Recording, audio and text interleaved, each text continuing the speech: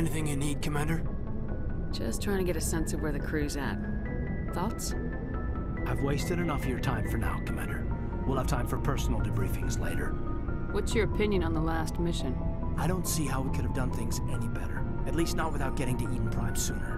And we were on the scene faster than any other Alliance ship could have been. We'll talk another time, Lieutenant. Commander?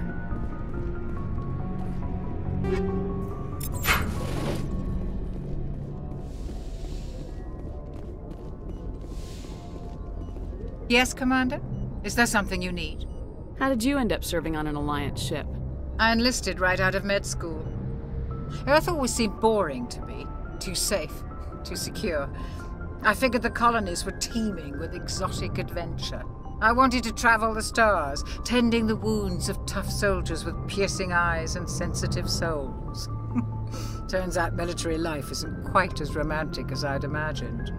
But humanity needs the Alliance if we want to keep expanding through the Traverse, and the Alliance always needs good doctors. So I stayed on to do my part. Ever think you made the wrong choice? Sometimes I think about opening a private practice back on Earth, or maybe taking a position at one of the new med centers out in the colonies. But there's something special about working on soldiers. If I left the Alliance now, I'd feel like I was abandoning them. How well do you know the Lieutenant? I'd never worked with him before this mission. But he has an impressive service record, over a dozen special commendations. Tends to keep to himself, though. Maybe because of the headaches. It's not easy being an L2. What does that have to do with it? Well, most biotics now use the L3 implants. Lieutenant Alenko was wired with the old L2 configuration. Sometimes there are complications. What kind of complications? Severe mental disabilities, insanity, crippling physical pain. There's a long list of horrific side effects. Caden's lucky. He just gets migraines. I should go. Goodbye, Commander.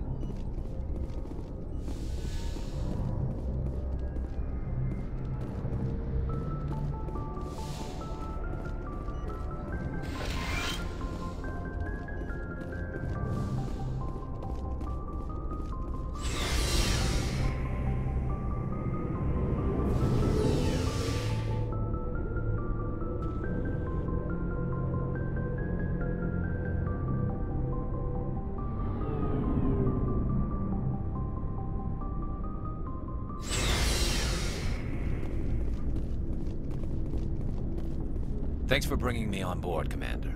I knew working with the Spectre would be better than life at CSEC. Have you worked with the Spectre before? Well, no, but I know what they're like. Spectres make their own rules. You're free to handle things your way. At CSEC, you're buried by rules. The damn bureaucrats are always on your back.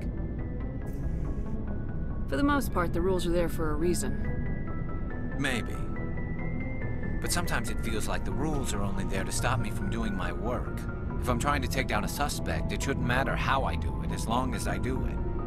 But CSEC wants it done their way. Protocol and procedure come first. That's why I left. So you just quit because you didn't like the way they do things? There's more to it than that. It didn't start out bad, but as I rose in ranks, I got saddled with more and more red tape.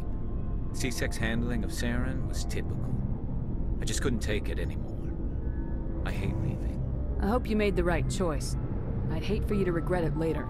Well, that's sort of why I teamed up with you. It's a chance for me to get off the Citadel, see how things are done outside CSEC. Either way, I plan to make the most of this. And without CSEC headquarters looking over my shoulder, well, maybe I can get the job done my way for a change. If getting the job done means endangering innocent people, then no. We get the job done right, not fast. Got it? I wasn't trying to... I understand, Commander.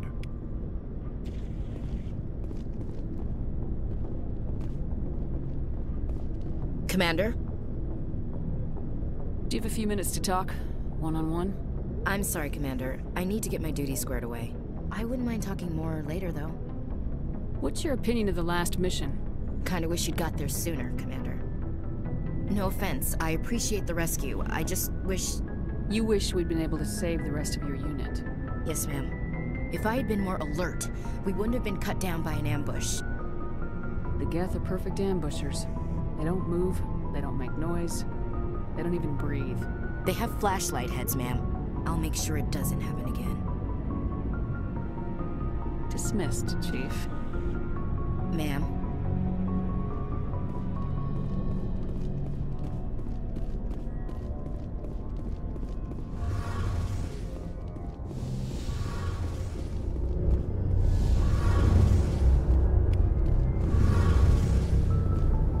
Hey, Commander, you know that Quarian, Tally? She's been spending all her time down here asking me about our engines. I'll tell her to leave you alone. What? No, she's amazing. I wish my guys were half as smart as she is.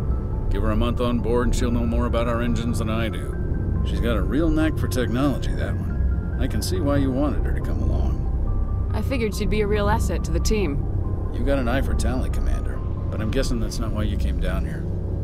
Where else have you served, Adams? If you name a class of Alliance ship, I've probably served on it. Everything from dreadnoughts and carriers right down to frigates like the Normandy. My last assignment was on the Tokyo, only a cruiser, but she was a good ship. Couldn't hold a candle to the Normandy, though. Carry on, Adams. Aye, aye, Commander. Your ship's amazing, Shepard. I've never seen a drive core like this before. I can't believe you were able to fit it into a ship this small. I'm starting to understand why you humans have been so successful. I had no idea Alliance vessels were so advanced. The Normandy's a prototype, cutting-edge technology. A month ago, I was patching a makeshift fuel line into a converted tug ship in the flotilla. Now, I'm sitting on board one of the most advanced vessels in Citadel space.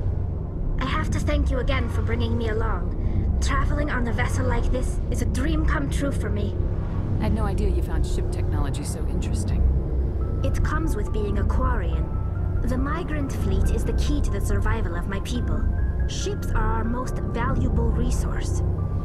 But we don't have anything like this. We make do with cast-offs and second-hand equipment. We just try to keep them running for as long as we can. Some of the fleet's larger vessels date all the way back to our original flight from the Geth. I can't believe your fleet's still using ships that are 3 centuries old. They're constantly being repaired, modified, and refitted. They aren't pretty, but they work. Mostly. We've tried to make ourselves as independent as possible on the flotilla. Grow our own food, mine, and process our own fuel. But some things we just can't make on our own. A patch to maintain the hull integrity requires raw materials we just don't have. That's why our pilgrimages are so important. I want to know more about the pilgrimage. When my people reach maturity, we leave our birth ships and seek acceptance with a new crew. It's necessary to maintain genetic diversity among the fleet. But no ship wants to accept someone who will be a burden on them. So, to prove our worth, we embark on a pilgrimage. We set out alone, leaving the flotilla and our families behind us. We only return once we have found something of value we can bring back to the fleet. This is presented as a gift to the captain of the respective ship we wish to join. If the gift is accepted, we are welcomed into the crew. Can a captain choose to reject the gift? That doesn't happen often. Most captains are eager to increase the size of their crew. It increases their own standing in our society. Even when the gift is not particularly valuable, the captain usually accepts it out of a sense of tradition. However, there is a stigma to presenting a substandard gift. It's not the best way to make a good impression on a new community. Most pilgrims don't return until they find something worthwhile. I can't believe they just send you off alone. It's not like they just cast us out. Before we leave, we are given lessons in how to survive outside the flotilla, and given gifts to help us on our journey. We also receive implants to fight off sickness and disease.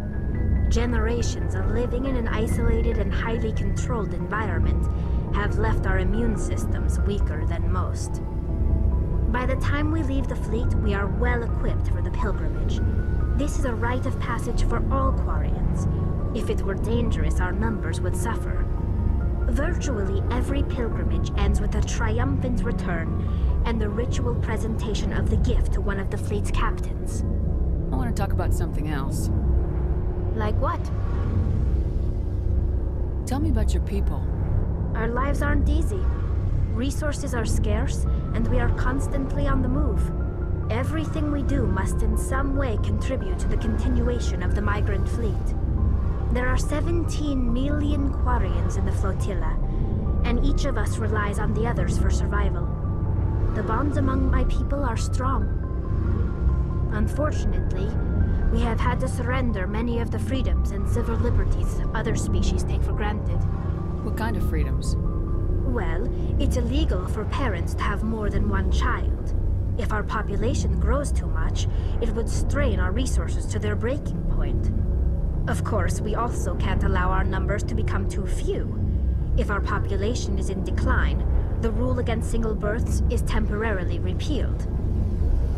In extreme cases of population decline, incentives are even offered to encourage multiple births, though the Conclave hasn't had to take such measures in nearly a century. That's your government. The Conclave is our civilian branch of government. Each ship can elect a representative to serve on the Conclave and make decisions that affect the fleet as a whole. On matters that affect an individual ship, however, the captain has the final say. It's a tradition that dates back to the early days, when the fleet was governed by martial law. Fortunately, most captains nowadays are smart enough to have an elected council from their crew to give them advice and guidance. So the ultimate power rests with elected officials? In practice, the Conclave and the respective council for each ship tend to set the rules that govern our daily lives. But in theory, we are still under military jurisdiction. The 5 top-ranking military officials in the fleet serve on the Admiralty Board. These 5 have the power to overrule any decision by the Conclave in case of emergency. To do so requires unanimous agreement among the Admiralty, and they can only do this once. After that, the entire board must resign their posts. It's a safeguard that served us well. In nearly 3 centuries, the Admiralty Board has only overruled the Conclave 4 times. I want to know more about the Geth. I doubt I can tell you anything you don't already know. It's been almost 3 centuries since they drove my people into exile. All I know is the story of their origins, what they were when we created them, and how they turned on us. Interesting. The Geth were originally created to serve as an automated manual labor force. Initially, their intelligence was as limited as any VI. Over time, we made small modifications to their programming to allow them to perform more varied and complex tasks, bringing them closer and closer to true AI status. How come the Council didn't step in and stop you? This wasn't true AI research. We may have been skirting the bounds of the law, but we never did anything that was actually illegal. The changes were so insignificant, so gradual, that we were able to control them. Or so we thought. But one thing we underestimated was the power of the neural network. 1 million Geth thinking simultaneously created an inherently unstable matrix. So the Geth share brain power? Many of the Geth's logic systems were designed to work in concert with other nearby Geth. Basically, the more of them you have in a group, the smarter they are. So there's some sort of group consciousness? No, nothing like that. They cannot share sensory data or information. Their programming cannot handle that much simultaneous input. Each Geth maintains an individual awareness and identity. The neural network only operates on a process-based level. It's basically the synthetic equivalent of a subconscious. But when they're in close proximity, they can coordinate low-level functional processes, freeing up more capacity for original or independent thought. That doesn't make any sense. I'm probably oversimplifying. The Geth are incredibly advanced and complex creations. All you need to know is that they get smarter when they gather in large numbers. As we built more and more Geth, their effective intelligence became more sophisticated, more abstract. One day, a Geth began to ask its Quarian overseer questions about the nature of its existence. Am I alive? Why am I here? What is my purpose? As you can imagine, this caused a near panic among my people. I don't see what's so bad about those questions. The Geth were created to engage in mundane, repetitive, or dangerous manual labor. That's fine for machines, but it won't satisfy a sentient being for long. The Geth were showing signs of rudimentary self-awareness and independent thought. If the Geth were intelligent, then we were essentially using them as slaves. It was inevitable the newly sentient Geth would rebel against their situation. We knew they would rise up against us, so we acted first. A general order went out across all Quarian-controlled systems to permanently deactivate all Geth. The Geth responded to this order violently. Hey, you can't blame them for fighting for their survival. We had no other choice. The Geth were already on the verge of revolution. By acting quickly, we had a chance to end the war before it began. The hope was that most of the Geth would still be little more than machines, incapable of organized resistance. But they had progressed much further than anyone anticipated. The war was long and bloody.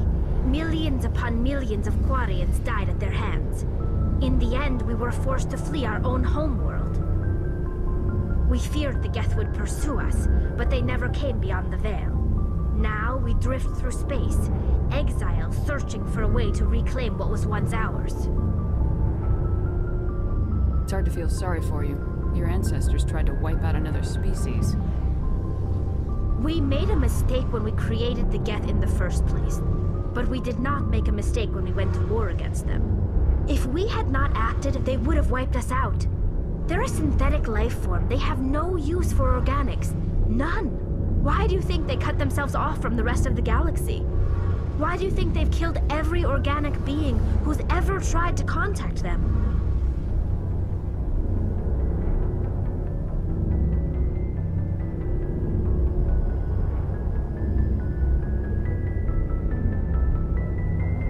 I didn't mean to offend you. I'm sorry. I didn't mean to get so worked up. Most Quarians tend to have pretty strong opinions about the Geth. I should go. See you later.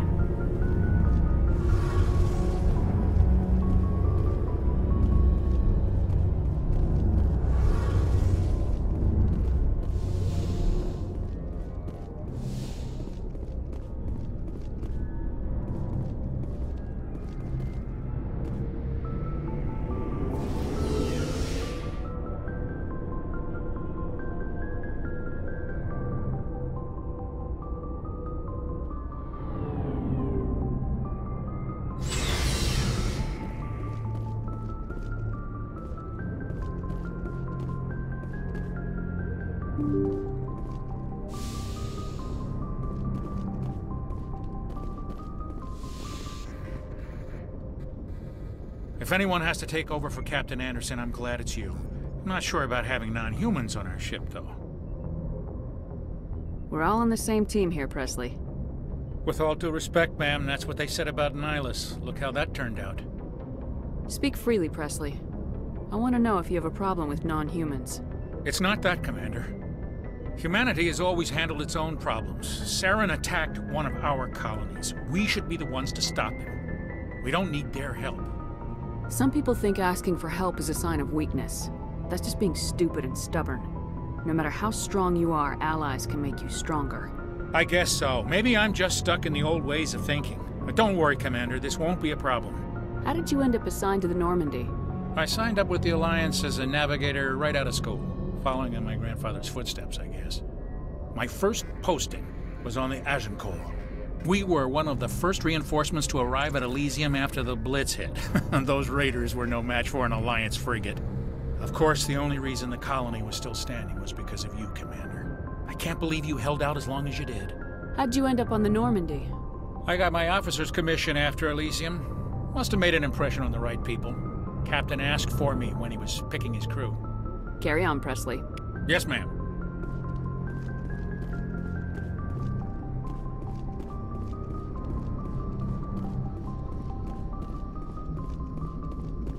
Commander, something you need?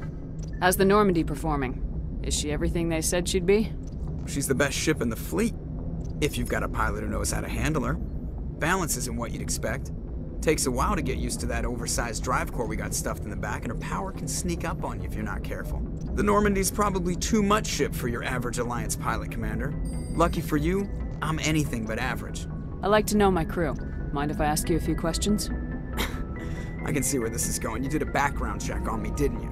Well, I'll tell you the same thing I told the captain. You want me as your pilot. I'm not good. I'm not even great. I am the best damn helmsman in the Alliance fleet. Top of my class in flight school, I earned that. All those commendations in my file, I earned every single one. Those weren't given to me as charity for my disease. I'm sorry, Joker. I didn't even know you were sick. You mean you didn't know? Oh, crap. Okay, I've got Vrolik syndrome, brittle bone disease. The bones in my legs never develop properly. They're basically hollow, too much force and they'll shatter. Even with crutches and my leg braces, it's hard to get around. One wrong step and crack! It's very dramatic, but I've learned to manage my condition, Commander. Put the Normandy in my hands and I'll make her dance for you. Just don't ask me to get up and dance unless, you like the sound of snapping shin bones. I have to go. All right, see ya.